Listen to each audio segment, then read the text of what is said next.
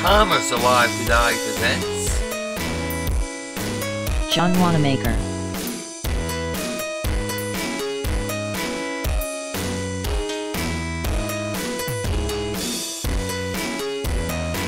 John Wanamaker was born in Philadelphia, Pennsylvania in 1838. Due to a persistent cough, he was unable to join the U.S. Army to fight in the American Civil War, so instead started a career in business. In 1861 he and his brother-in-law Nathan Brown founded a men's clothing store in Philadelphia called Oak Hall. Wanamaker carried on the business alone after Brown's death in 1868. 8 years later, Wanamaker purchased the abandoned Pennsylvania Railroad station for use as a new larger retail location. The concept was to renovate the terminal into a grand depot similar to London's Royal Exchange or Paris's Les Halles, two central markets and forerunners of the modern department store that were well known in Europe at that time. The Wanamaker's Grand Depot opened in time to service the public visiting Philadelphia for the American Centennial Exposition of 1876 and in fact resembled one of the many pavilions at that World's Fair because of its fanciful new Moorish facade. In 1877 the interior of Wanamaker's was refurbished and expanded to include not only men's clothing but women's clothing and dry goods as well. This was Philadelphia's first modern-day department store and one of the earliest founded in America. A circular counter was placed at the center of the building and concentric circles radiated around it with 129 counters of goods. The store also accepted mail orders, though it was not a large business until the early 20th century.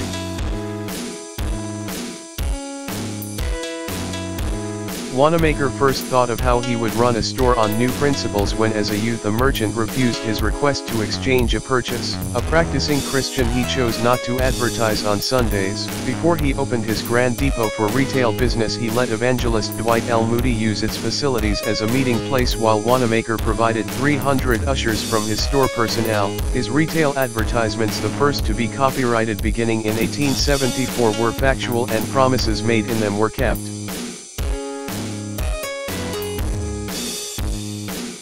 Wanamaker guaranteed the quality of his merchandise in print, allowed his customers to return purchases for a cash refund, and offered the first restaurant to be located inside a department store. Wanamaker also invented the price tag. His employees were to be treated respectfully by management, and John Wanamaker and Company offered its employees access to the John Wanamaker Commercial Institute as well as free medical care, recreational facilities, profit-sharing plans and pensions long before these types of benefits were considered standard in corporate employment.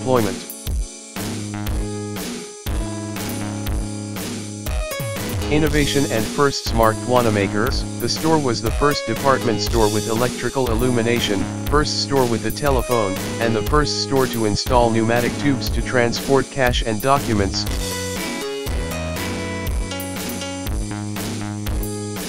Wanamaker's commissioned a Philadelphia/New Jersey artist, George Washington Nicholson, 1832–1912, to paint a large landscape mural, The Old Homestead, which was finished in March 1892. The 7-by-14-foot mural was still owned by Wanamaker's in 1950 but has since passed into a private collection.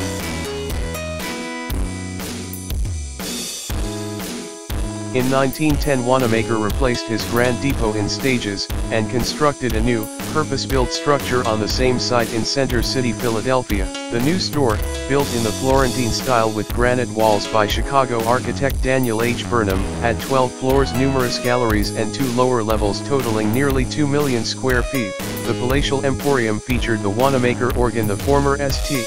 Louis World's Fair pipe organ, at the time one of the world's largest organs. The organ was installed in the store's marble-clad central atrium known as the Grand Court. Another item from the St. Louis Fair in the Grand Court is the large bronze eagle, which quickly became the symbol of the store and a favorite meeting place for shoppers. All one had to say was "Meet you at the Eagle," and everyone knew where to go. The store was dedicated by President William Howard Taft on December 13, 1911.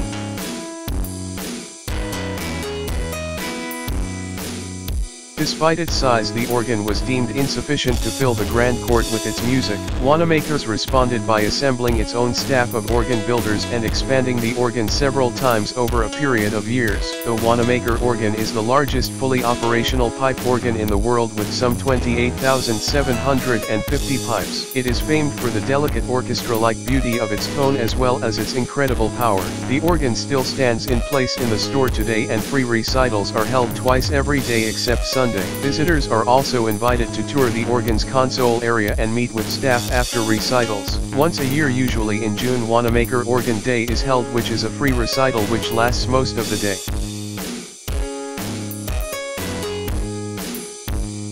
News of the Titanic's sinking was transmitted to Wanamaker's wireless station in New York City and given to anxious crowds waiting outside yet another first for an American retail store. Public Christmas caroling in the store's grand court began in 1918. In 1919, El Mundo, a Spanish newspaper, said of its New York store that it was 100 special departments all under one roof, including the Department of Personal Service for Latin Americans.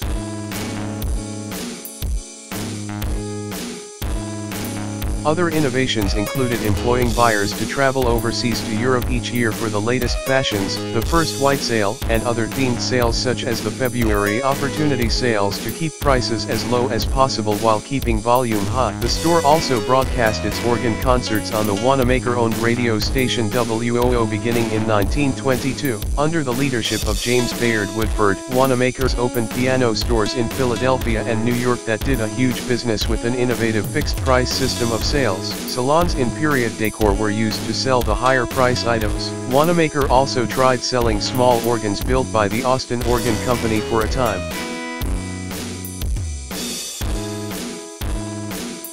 After John Wanamaker's death in 1922, the business carried on under Wanamaker family ownership. Rodman Wanamaker, John's son, enhanced the reputation of the stores as artistic centers and temples of the beautiful, offering imported luxuries from around the world. After his death in 1928, the stores continued to thrive for a time. The men's clothing and accessories department was expanded into its own separate store on the lower floors of the Lincoln Liberty Building 2 doors down on Chestnut Street in 1932. This building, which also had a private apartment for the Wanamaker family on its top floor, was sold to Philadelphia National Bank in 1952. The initials on the building's crown read PNB until November 2014. Even though the bank no longer existed, PNB was acquired by Core States, which was then acquired by First Union, which was rebranded as Wachovia Bank after acquiring Wachovia Corporation, and later acquired by Wells Fargo and Company. Over time, Wanamaker's lost business to other retail chains including Bloomingdale's and Macy's in the Philadelphia market.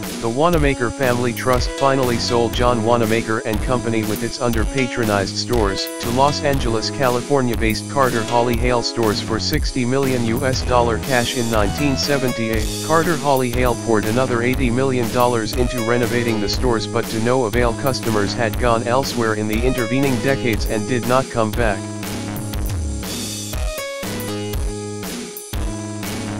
Finally, in 1986, the now 15-store chain was sold to Woodward and Lothrop, owned by Detroit's hopping mall magnate Albert Taubman. Taubman reorganized the business with a shortened corporate name, Wanamakers Incorporated, and poured millions more into store renovations and public relations campaigns. This too was no help, as Taubman's retail interests were heavily in debt and the store's combined sales were a disappointment. Believing that the Wanamaker building space was more valuable than portions of the historic Wanamaker store, the Philadelphia flagship store was reduced to its first 5 stories. The Juniper Street side became the lobby of an office building for the upper stories, and the former basement budget downstairs store became a parking garage. The Crystal Tea Room restaurant was closed and eventually leased to the Marriott Corporation for use as a ballroom. Personal effects of Mr. Wanamaker from his until then preserved office on the 8th floor and the store archives were donated to the Historical Society of Pennsylvania. Beloved huge Easter paintings of the Trial and Passion of the Christ by Mihaly Munkaczy that had been personal favorites of Mr. Wanamaker and were displayed every year in the Grand Court during Lent were unceremoniously sold at auction.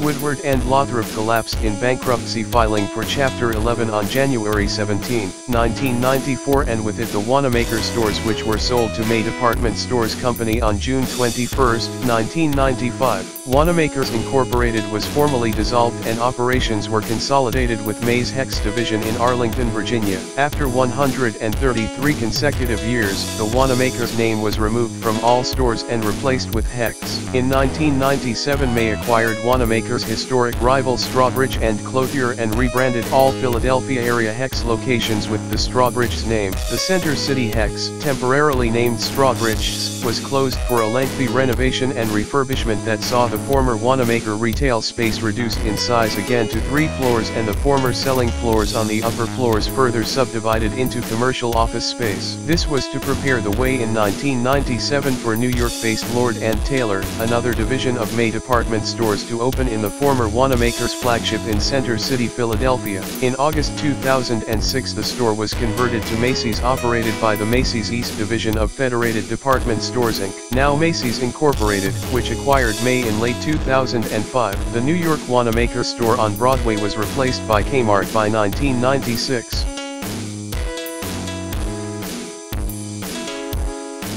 The store was not immune to the major change in retailing away from regional chains to national chains. The uniformity of brand offerings and the cost savings available to national chains all worked against the viability of the store as an independent personality, although customers generally had a major say in determining store offerings, and the magnificence of its commercial space did tend to cause it to be stocked with better offerings. Other retailers had also learned to offer goods with much smaller staff rosters. The ability of retailers to go national in opposition to regional tastes is still an experiment in progress with mixed results.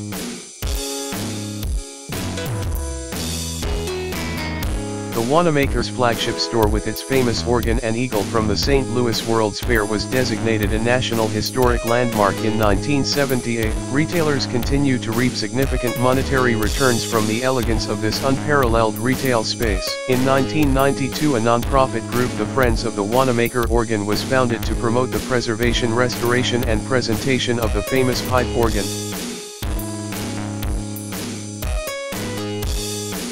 As a retail site, the Philadelphia flagship store has proved quite profitable for later tenants Lord & Taylor and now Macy's. With a long tradition of parades and fireworks displays, Macy's has taken a prominent civic role in fostering historic Wanamaker traditions, especially the Wanamaker organ and the holiday pageant of lights Christmas show. In 2008, Macy's celebrated its 150th birthday in the Philadelphia flagship store with a concert featuring the Wanamaker organ and the Philadelphia Orchestra that attracted a capacity audience.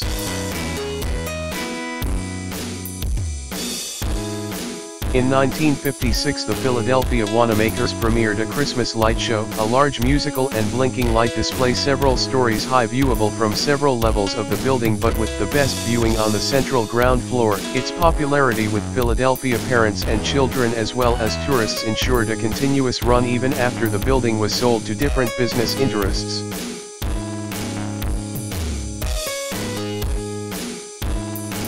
For decades until 1994, the melodic baritone voice or narrator of the show was John Furcenda, known to Philadelphians for decades reporting the news on radio and television, as well as nationally known as the voice of NFL Films. NFL Films' Ed Sabel referred to Furcenda as the voice of God. His wordsmithing and dramatic baritone delivery were highlights of the shows and did much to boost Furcenda's stock and mystique. Various announcers narrated the show between 1995 and 2005. Beginning in 2006, under Macy's, Julie Andrews became the show's narrator. Also in 2006, the Santa Express train at the top of the Grand Court returned.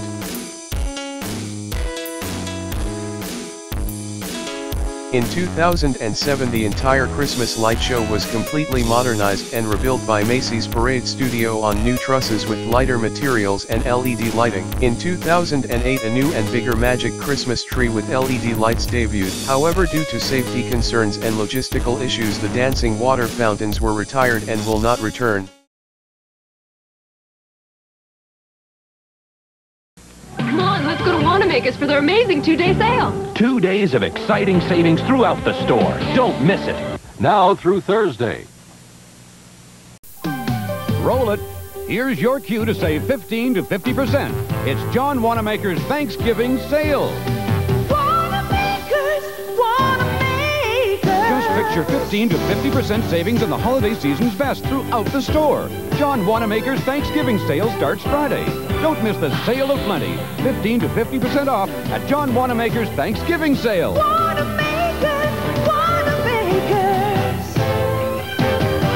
If you have any fond memories, please indicate it at the comments below.